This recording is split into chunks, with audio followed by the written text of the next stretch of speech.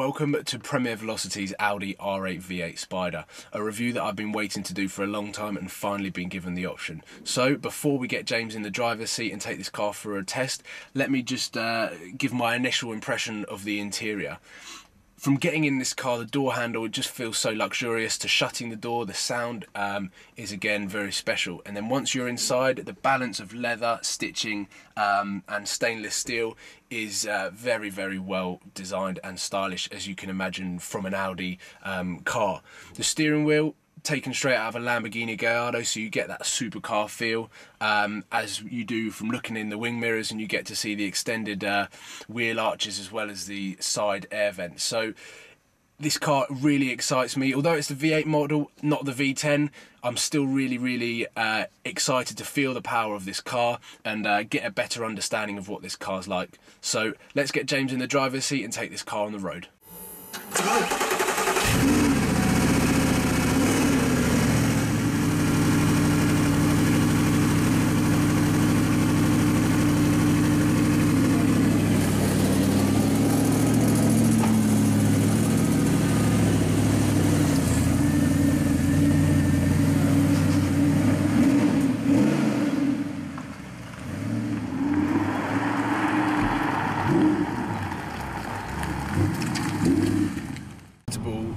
And drive it in England every day just with that window down, because it enhances the sound. It does. So much. It was a good thing that, you know, that they designed with the Gallardo. Listen.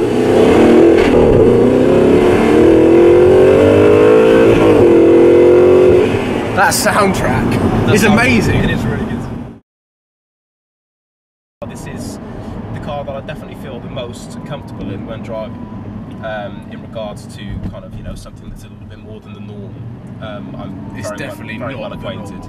Definitely not a normal car. Just the looks of the Audi R8. When it first came out, I fell in love. Yep, absolutely. To this day, from when it came out in 2007 now, the car is not outdated. It still looks up to date with the likes of the 458, the GTRs. They've only had to, like, you know, mildly facelift it, and it still looks really good. Yeah, it does. And I did get scared that they were going to try and redesign it or try and, you know, do something to it, but they didn't, you know. And I'm glad that they did that, because it is iconic. Yeah, the exterior looks amazing. The interior is just as cool. Yeah, very nicely done. But that's what you would expect from Audi. When they're going to do something, they do it right. Yeah. It's just really weird because Audi, you know, they do build quite a few kind of fast RSs. You know, they build the RS5, the RS6, and the RS4, which are all very good cars. But at the same time, they're all pretty boring as drivers' cars. Whereas in this isn't. So it's good. So for a V8, it's quick. I always forget that it's a really good engine vent mates to this. You know, it feels Lambo fast. It really does. It really does. I am a massive R8 fan. Yeah. Always have been. Well, this is the same as me, but I've obviously only had the third person opinion. I mean, seeing them in London, I always get that feeling when you just see those headlights coming towards you, the iconic headlights. Yeah. That. I mean, it sounds good. It does sound good, and it pushes on through the rev range. So out of the camera frame.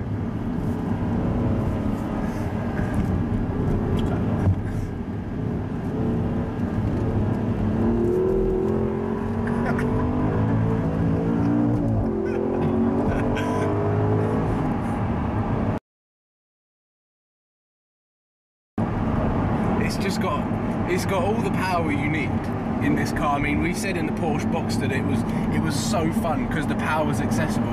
Absolutely. To the limit. Yeah. Whereas this is sort of the same, but a two or three gears ahead of the Porsche. Yeah. And it has the looks. It has the persona. And like I said, going back to the headlights, it's the way that the car looks. It's got the whole package. It does have the whole package. It really is. I mean, it ticks a lot of boxes in my first supercar. So now we're coming up to the roundabout. I think everyone's going to know what the next bit I'm going to say is. The tunnel's looming. The tunnel is looming. And this is a V8. For me, the R8 V8 sounds better than the R8 V10 if we're talking stock, completely stock, both of them. Yeah. I'm right in saying as we can do the same as what we did in the Lamborghini and put this roof A little bit down. Yes. We can do that. That's my favourite bit in the convertibles. As much as I don't like convertible supercar, that is cool.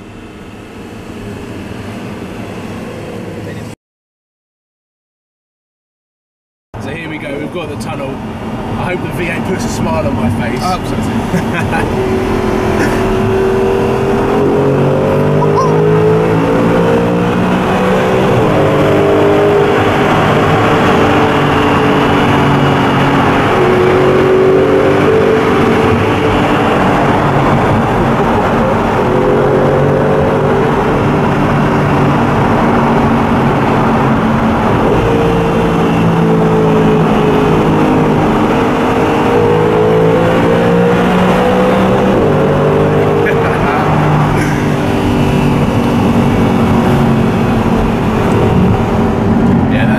that does sound very, very good.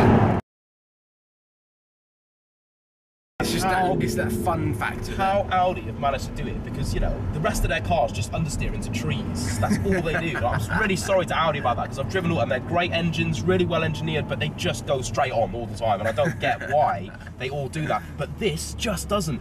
This, I don't know what they did, or who was, you know, everything who was on call one. that day, who was at the table when they started doing this, because they need him back Yeah. to continue doing it. You know, it's that good. One point I'd like to make is we've done a video on the McLaren through the tunnel and we lost about 20 miles worth of fuel.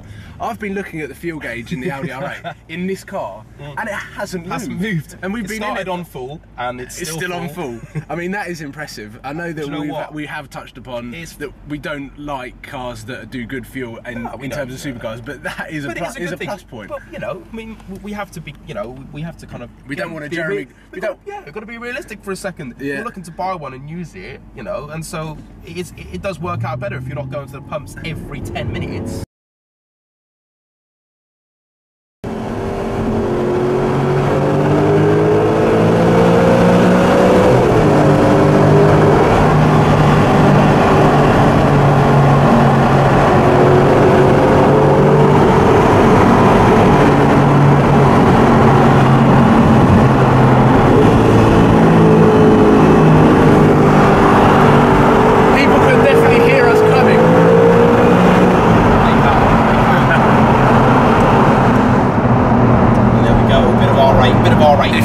I don't know whether people heard that, but I said that people will definitely hear us coming. You coming.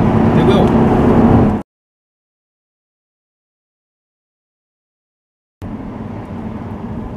So now we're on our way back, sadly, to Premier Velocity HQ after doing the half an hour review of the Audi R8, and I have to say, I didn't think I'd say this. I mean, we have said in the McLaren and the Lamborghini they're faultless in their own little role of the supercar industry, but this seems to be faultless as a car. Yeah. I mean, it does supercar very well. It does normal everyday car very well.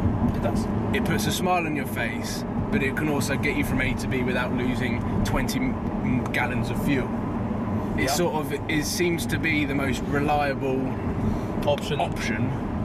The cheapest. The cheapest compared to a lot of them. Compared to if you're looking, yes, definitely. I mean, you could buy probably 5 or 6 of Audi R8s for the price of a brand new 458 or a brand new McLaren. But absolutely, what are you going to do with six R8s? 6 R8. But what a car! What a car! James said it right at the beginning. Right at the beginning. This car is one of his favourites, and I just have to agree. What a car! We've done the review. We've finished the review. I think we might be getting somewhere now. What do you think? You think we're getting somewhere with your first car, maybe? We are. I think we're getting somewhere. To quickly sum up what we've got to come for the viewer, we've got the Maserati Grand Cabrio, which is one of Premier Velocity's favourite grand touring convertibles, but I'm really reviewing that for the sense of the coupe MC Shift. Yes. Which has got the V8, the 4.7 litre, ridiculously sounding, amazing engine. Great engine. So we've got that to come. We've still got the LP 570 Performante, which probably would be better to do on a dry day. Well, yeah, maybe. We'll save that for a dry day. And then Premier Velocity have also got an Aston Martin V8 Vantage S coming. On the way. Which is going to be really exciting because we love the DB9 for what it is. But the V8 Vantage is more supercar. Absolutely. Absolutely. So that's what's to come, along with a few other cars. So make sure that you subscribe, like, and comment on the video on what your favourite car so far is on My First Supercar. Thanks for watching.